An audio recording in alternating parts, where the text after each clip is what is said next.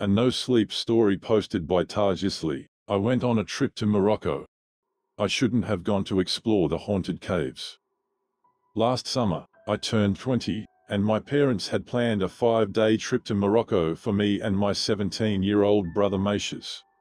I had to admit, it was an absolute thrill for a Finn girl who had just graduated to go on a trip abroad. So, in mid-July, we arrived in 𝑤𝑒𝑛𝑡 and checked into our 5-star hotel. We spent the first day in a visit to the surrounding of the city. Landscapes were incredible. The day after, we went to a place in the middle of the desert called 𝑚𝑜𝑠, very known by its incredible sunset. We spent the night there and returned back to our hotel the day after. Then we went to an ancient castle that was apparently built in the 10th century for a powerful warlord. By the 4th day of our trip, we had met a group of Moroccan students. They were from a Moroccan international university and were staying at the same hotel as us. My brother and I befriended a student named 𝑠h𝑚 and his girlfriend.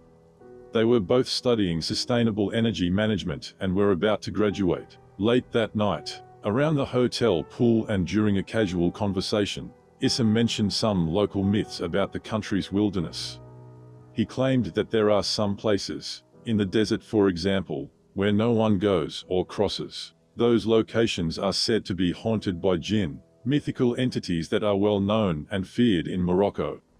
𝑚𝑜𝑠 and I laughed at it, saying that ghost stories are always made up by people to scare other people. 𝑠h𝑚 and even his girlfriend were adamant that jinn are not ghosts or spirits, and the locals are terrified of even bringing up the subject of these entities or the locations where they are said to live. Apparently, one of those haunted locations happened to be not far from 𝑤𝑒𝑛𝑡, the city where we were staying. It was some caves situated between hills near a small village above 𝑠h𝑝l oasis, a place we visited a day earlier. 𝑠h𝑚 explained that his cousin, who lives in 𝑤𝑒𝑛𝑡, had seen the caves before, and reported that the place freaked him out. See, I am a skeptical, but this jinn was something new I've never heard before.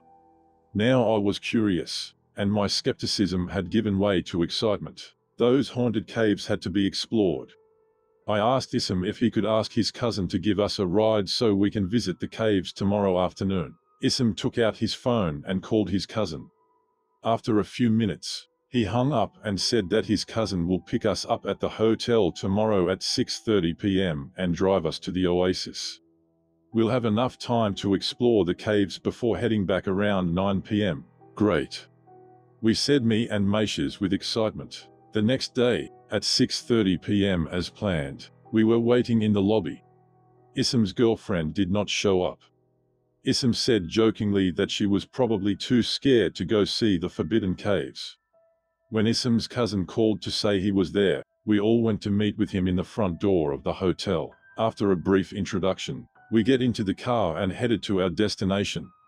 The oasis was 12 kilometers south of 𝑤𝑒𝑛𝑡, but the rough dirt road would take us 45 minutes to get there. According to 𝑠h𝑚's cousin, I was getting a little nervous and wary about all this trip, but I couldn't admit it to 𝑚𝑜𝑠. On the way, 𝑠h𝑚's cousin told us how he discovered the caves by accident a few years ago while conducting research for his geology degree. He said that as he approached the caves, one of the villagers noticed him from afar and dissuaded him from entering. The villager told him about the jinn who live in the caves and the frightening stories of people who got inside and went insane or simply disappeared. 𝑠h𝑚's cousin stopped talking for a moment, then he added, I am a scientist who, on principle, believes in facts and data. But I remember having a very uneasy feeling while talking to the villager, as if I was being watched or something. My reason was overtaken by an unexplainable fear, and I ended up turning away from the caves. We all fell silent, and no one spoke for the rest of the ride until the oasis appeared. We drove for about 5 minutes on an unpaved road until we arrived at a small village. The houses, like the other villages we had visited around 𝑤𝑒𝑛𝑡, were made of clay and all gathered in one place. The villagers, on the other hand, surprised me. Unlike the other locals we'd met, the few people lurking behind their doors gave us hostile looks. I was taken aback. Moroccans are known for their incredible hospitality and openness to foreigners. as I discovered since our arrival in Morocco. It was unnerving, as if no one wanted us there. I exchanged a quick glance with 𝑚𝑜𝑠hes, who also appeared surprised. The car stopped at the end of the road, beneath a pair of date palm trees. We got out of the car, and I immediately started taking pictures with my phone. It was sunset, and the scenery was absolutely stunning.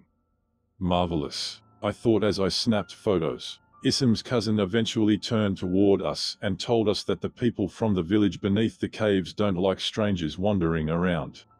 So we should explore the outside quickly and not linger too long. He then pointed to the direction of the caves and took the lead. 𝑠h𝑚 followed, then me, then 𝑚𝑜𝑠hes. The soil was mostly made up of small pebbles and a thin layer of sand. We were near an oasis, and there were some palm trees and bushes scattered about. But, curiously, there were no birds chirping, insects buzzing, or breezes, just silence. Our footsteps were the only thing we could hear. I am accustomed to wilderness in Finland, and that silence was quite troubling. I started to have a feeling of uneasiness, but I said nothing to the others. 𝑠h𝑚's cousin said that at the end of the trail, we'll probably have to walk and climb some boulders to get to the caves. Me and 𝑚𝑜𝑠hes nodded. Then we headed towards the hill. We walked for about 5 more minutes on a rocky path before we saw them. The haunted caves.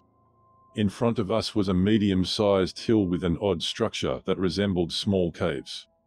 When we got closer, the caves looked more like small doors, as if they had been carved into the rock. I took a few photos from a distance.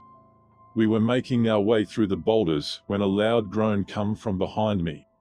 𝑚𝑜𝑠hes had tripped on some pebbles and landed on his back. "Fuck," I muttered. "I think I may have twisted my ankle," said 𝑚𝑜𝑠hes while checking his foot. 𝑠h𝑚 and his cousin stopped and came closer to see what was going on. I looked down at 𝑚𝑜𝑠hes' feet, then up at the caves, only a few meters ahead of us. "I can't go any further. We should go back before it gets dark." The others agreed to resume and return to the car, but I was irritated. It's impossible to be this close and not be able to see the caves from inside. If the caves are as beautiful as the oasis, it will all be worth it. I made my decision.